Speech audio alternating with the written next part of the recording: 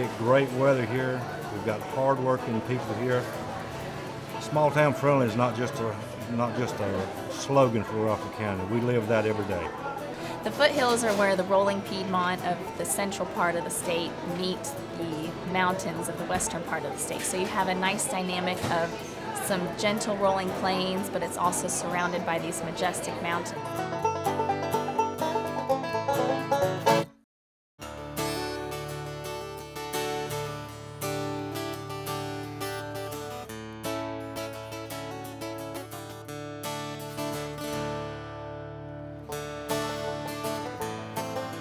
When I first got here, we were basically at the tail end of all the textile industry leaving the county. We started working hard to kind of recoup from that, bringing in and trying to diversify the industry that we had here.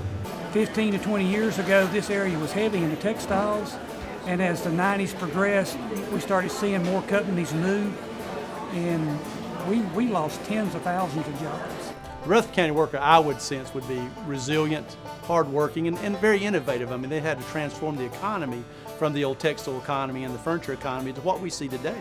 I think that the folks in Rutherford County embody the American spirit because of having to face major layoffs in the area. The actual fact that we have attracted a national company here has been that glimmer of hope that has been needed to kind of re-energize the folks in the area.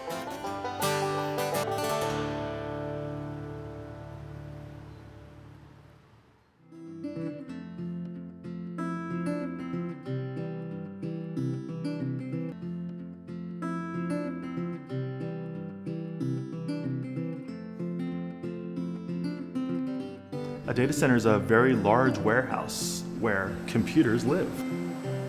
On average, we have roughly 600 people working at any given time on campus. And fortunately, the labor force is quite talented in the area, so we've been very lucky.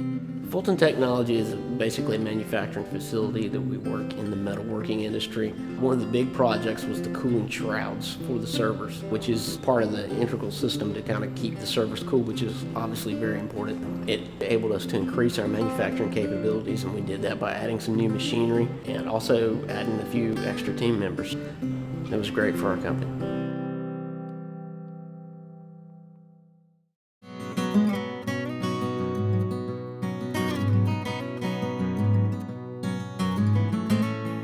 When we are working in a community, we become a part of the community and try to help out in whatever way that fits for all parties involved.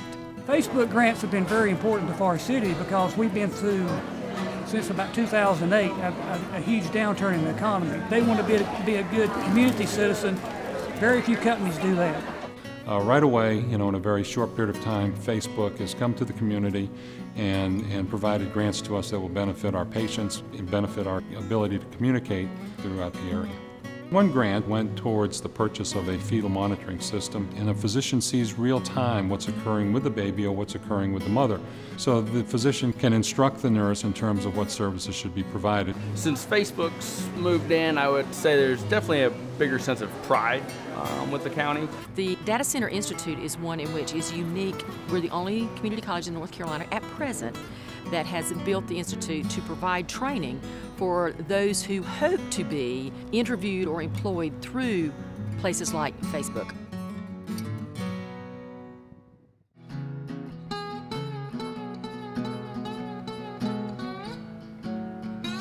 Thanks for being here, Facebook. Thanks for being here, Facebook. Facebook likes Rutherford County.